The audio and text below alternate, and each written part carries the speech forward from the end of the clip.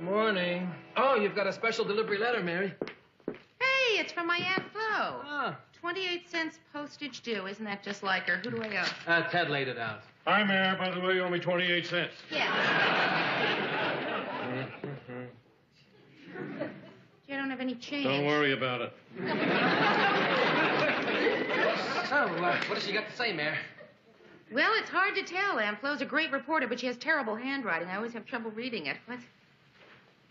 Who is Minnie Papadopoulos? That's Minneapolis. Oh. She's coming to town again. Ah. Who are the fat-bellied Vice Kings? Football Vikings. Vikings. She's coming to do an article on the Vikings, and she's due to arrive today. No kidding. Isn't that just like her? Every time she arrives, I don't know about it until she's practically here. Yeah, I wonder if Lou knows about this. Oh, Mer, that's right. Gee, the last time she was here, they had kind of a thing, didn't they? I bet she's coming to see him. Could be. Hey, this is interesting. I can't quite make it out, but she was either on a plane or a train with either Alfred Lund or Alan Funt. And they were either stacked up or shacked up. Oh. Hey, guys, guess what? I'm going to be rich. You want to know how? Well, let's see. You're being paid by Harvard to leave your brain to Yale. I made an investment on the advice of my accountant. I bought a business, my very own business. Well, what kind of a business, Ted? It's a men's hat store. It's great for tax purposes. Besides, it's a gold mine, and I have very little overhead. Very little underhead, too. You know what, Murray? You'd look good in a derby. And you wouldn't have to buy the whole hat, just the brim. Paint the top of your head black. Yeah. Mr. Grant, I don't mean to bother you. Swell. And I can see you're busy, so I'll get right to the point. Swell. Mr. Grant, I just got a letter from my Aunt Flo. And look. That's very interesting, Mary, but I don't know any Minnie Papadopoulos. That's Minneapolis, Mr. Grant. She's coming to town. Oh, swell. Well, I was going to ask you to have dinner at my house tonight since Aunt Flo is coming, but since you don't seem to care. I didn't say that. Well, you don't seem very excited. Forgive me, Mary. You see, it's just that I found that when I leap in the air and click my heels, all the change falls out of my pocket. I simply thought you had some interest in my aunt, but since I can see you don't, it was presumptuous of me. I apologize. Forgive me. What time does her flight get in? I don't know, but I can certainly find out. No, don't bother. What hotel is she staying at? Well, I'm not sure, but I'll let you know. No, never mind. Mary? Yes? She's staying at the Ambassador. Flight gets in at 6:24. We're having drinks at 7. We'll be at your place by 8. Okay?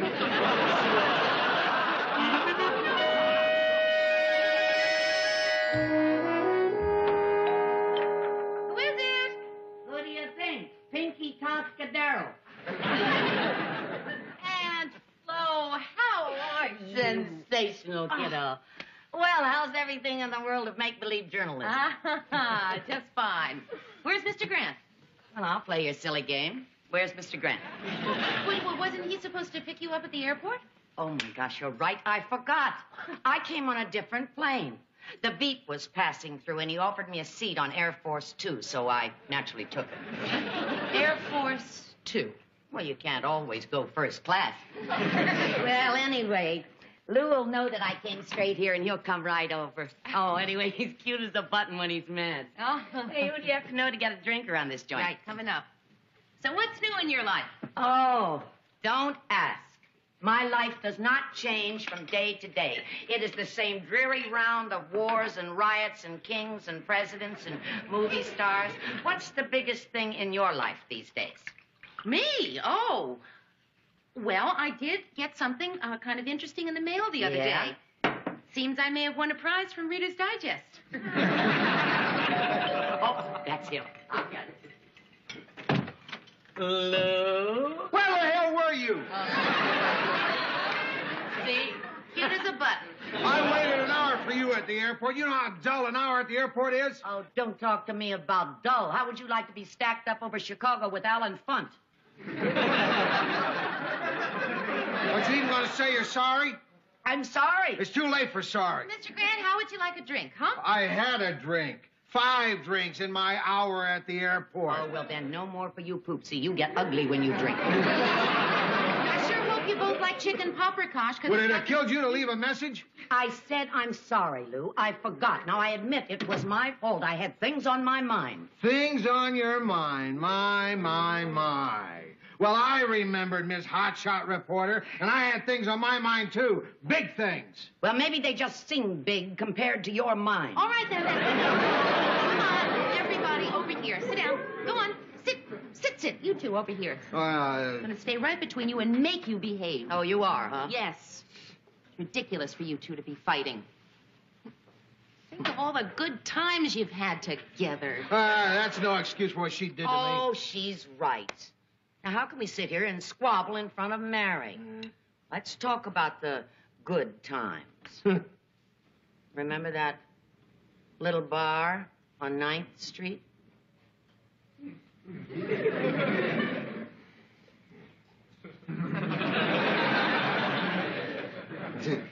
Yeah. You and I had some time that night, didn't we? As I recall, it was one of the nicest nights of my life.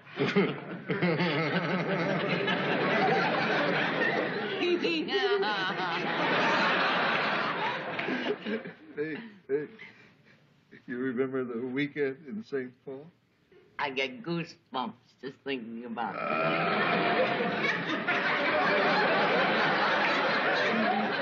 You were dynamite, Flo. You are no slouch yourself. You're some kind of woman. You're all man. Listen, I think I better just check the oven. Dinner's coming. She left us all alone. That's what I was hoping for. Me too. Because there was something I wanted to ask you. What? Why the hell can't you get on the right plane, hotshot? Blow it out your ear, loudmouth.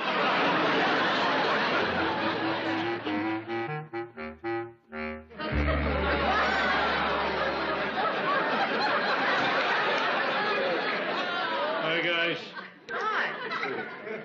Boy, I'm in trouble. What's the matter, Ted? Murray, Mayor, I'm going to level with you. Business at the hat store couldn't be worse. Can't understand it. I thought it'd be such a great idea, selling hats. I figured, how could I lose? Everybody's got at least one head. Well, look, you've only been open for a week, Ted. Maybe things will pick up. I hope so. Today, only one customer came to the store. Homesick Mexican who wanted to rent a hat to dance on. Didn't even have his size. But I'm not giving up hope, Murray. I want you to wear one of my hats for promotion. People will ask you where you got it, and you can send them to me, okay? Oh, Ted, look, I practically never wear hats. Murray, believe me, every man should wear a hat. Mayor? How's that one? It's you. There's no need to be nasty, Mary. Hey, come on, Murray. Try it on. If you don't like that one, I've got plenty more.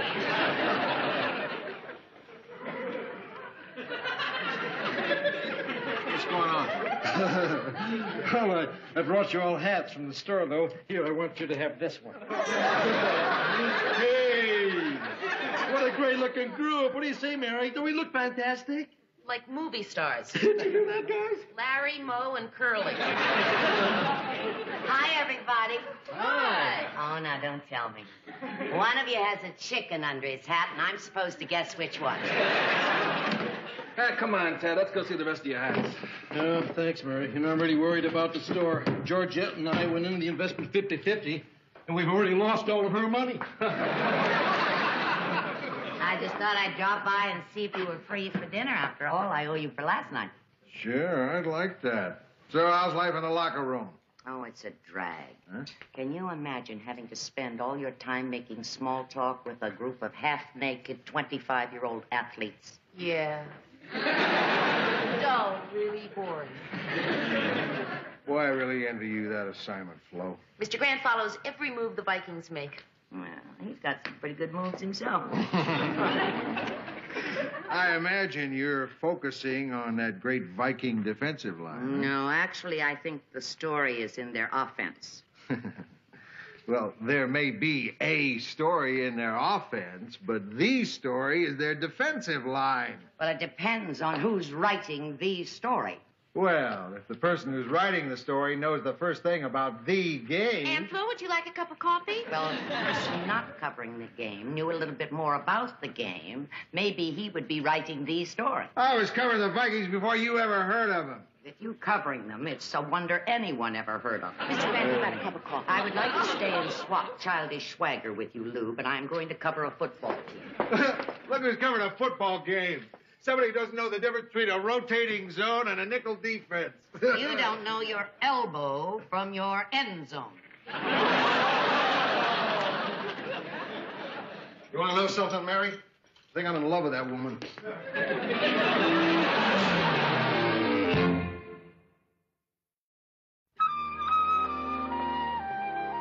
I say, Mayor, did you get a chance to ask Lou about changing the dates for my vacation? Oh, no, I haven't. I will as soon as I finish the rundown. I don't think it'll be any problem. He's been approving everything lately.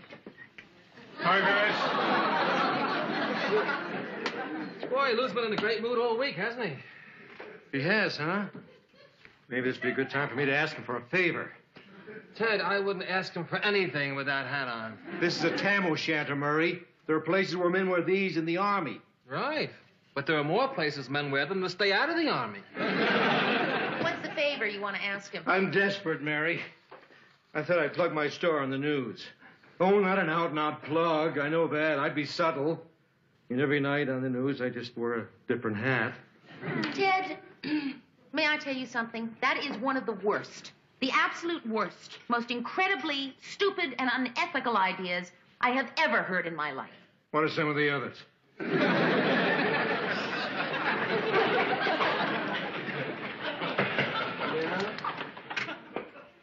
Mr. Grant, I don't want to bother you, but No Murray bother, Mary. You're always welcome in this office.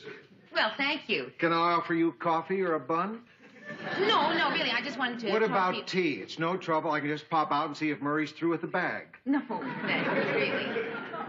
Well, you're really feeling great these days, aren't you? Yeah, I'm so happy I could kiss a goat.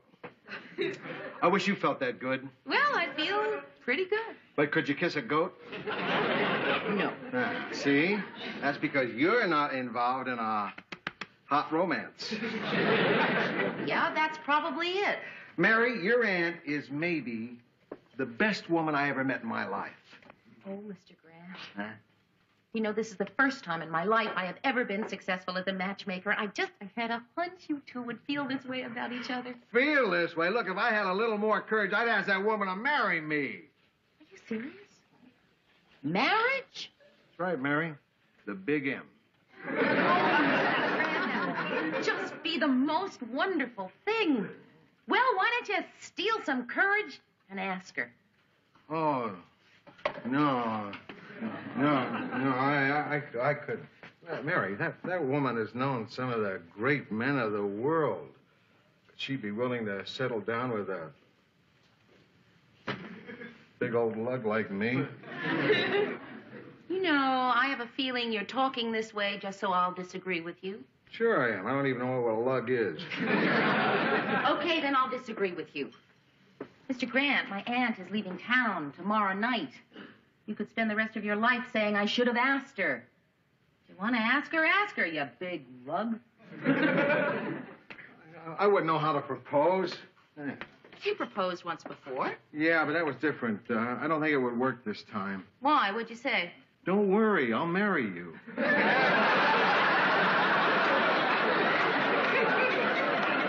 Doesn't matter what you say. The important thing is you want to ask her. Do you want to know something incredible? I just made up my mind to ask her. Mr. Grant.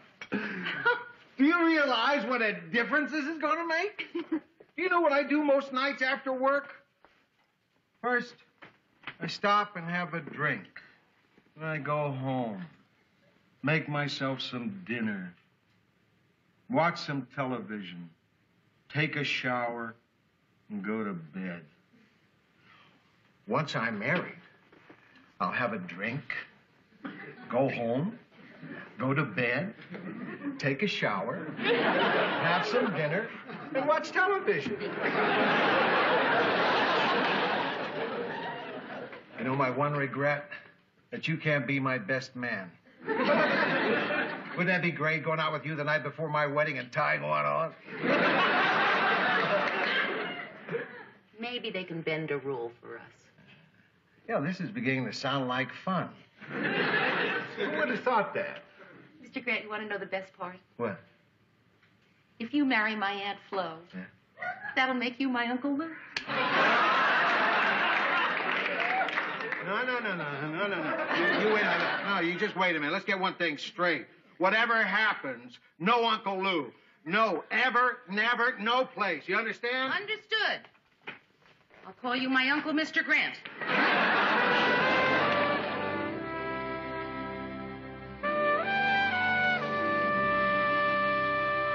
I finished that story on the Vikings, you know. Yeah, well, listen, before you start talking about leaving, there's something very important that I want to ask you. I know. You want to know if that rumor about Minnesota trading Tarkenton is true or not. No, that's not it. They're thinking of trading Tarkenton? But that isn't it. What was on your mind? That can wait. What about Tarkenton? It's just a rumor. Nobody's trading anybody. Oh, thank God. Well, now, what was it you wanted to say? Oh, yeah. Flo, I want to marry you. Is that a proposal? Yeah. Oh, some proposal. You tell me? You don't even ask? Oh, okay. Flo, will you marry me? No. But thank you for asking. Oh, Lou, I travel all the time. I chose a career long ago. Do you know that last year I was only in my apartment 26 nights the whole year? I can't get married to anyone. Now, you got some nerve. I've got some nerve not marrying you? I had a fantastic wedding plan. I wish I could say yes. I even bought tickets for a honeymoon. Canada by rail. They got special cars in the back. Glass all the way around. Everywhere you look. Canada. I've got it. Why don't we just take the honeymoon and skip the wedding? What do you think I am? Someone you can use for a good time every time you drop by Minneapolis? I'm not cheap. Lou, I love my work. I love my family. No, I guess I love you too. Mm-hmm. But I don't want to get married. Now listen, I'll see you the next time I come to Minneapolis. I don't think so. Well, would you mind if I at least called? The phone company doesn't ask my permission. You dial, they ring. Oh, I'll dial. You gonna be all right? I'll be fine. Don't worry. So long. I'll call you, Toots.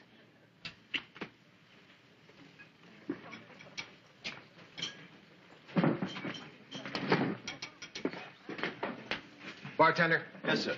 A drink for everyone in the house. Great. Give them all to me.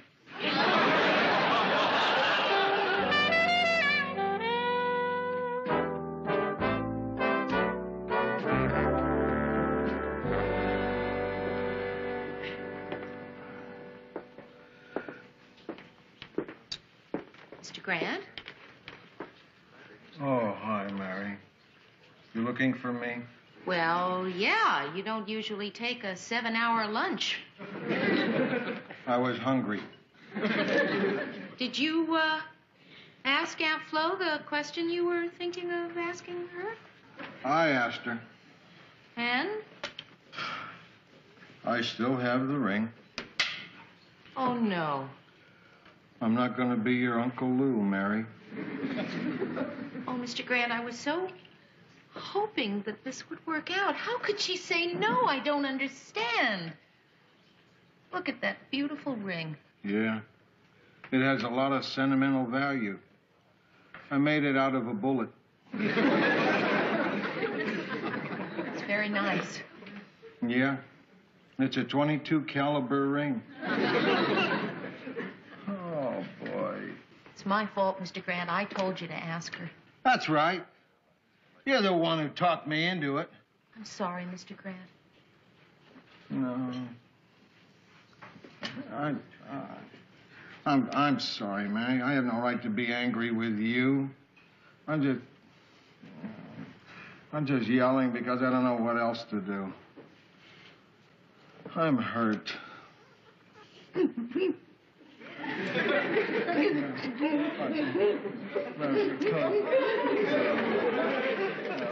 No, come on, Mary. Don't cry. No, don't cry. I can't help it, Mr. Grant. It's just all so lousy. Come on, Mary. Your mascara's starting to run. You're going to scare all the drunks in the bar. Hey, there you are, Lou. Boy, we're really starting to worry about you. Mary, what's wrong? Oh, you know, old waterworks here. She'll cry at anything. Believe me, Murray, it's no big deal. Just that Flo and I have been seeing a lot of each other, and we've been hitting it off pretty well. So I asked her to marry me, and she turned me down. So old Leaky Eyes here, she got pretty upset because she knows I had made a lot of plans, and I had my hopes pretty high.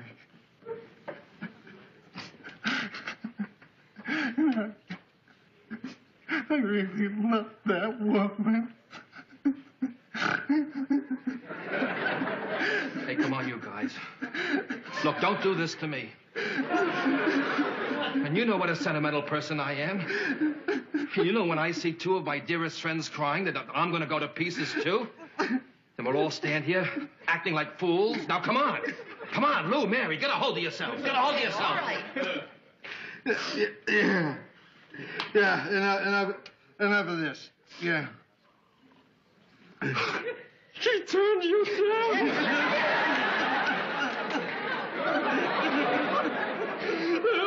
Hey, guys. How's it going?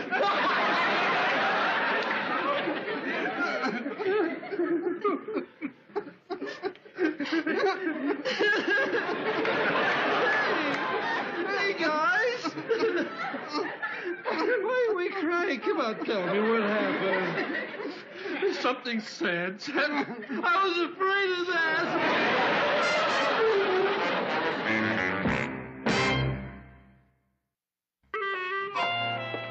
You know, I just read your aunt's article on the Vikings. It's very good.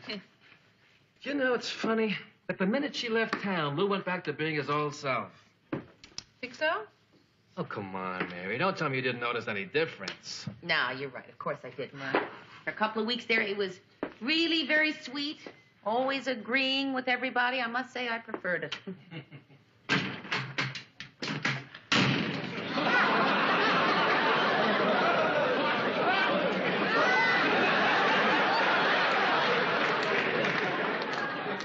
I don't know. I kind of like Lou this way.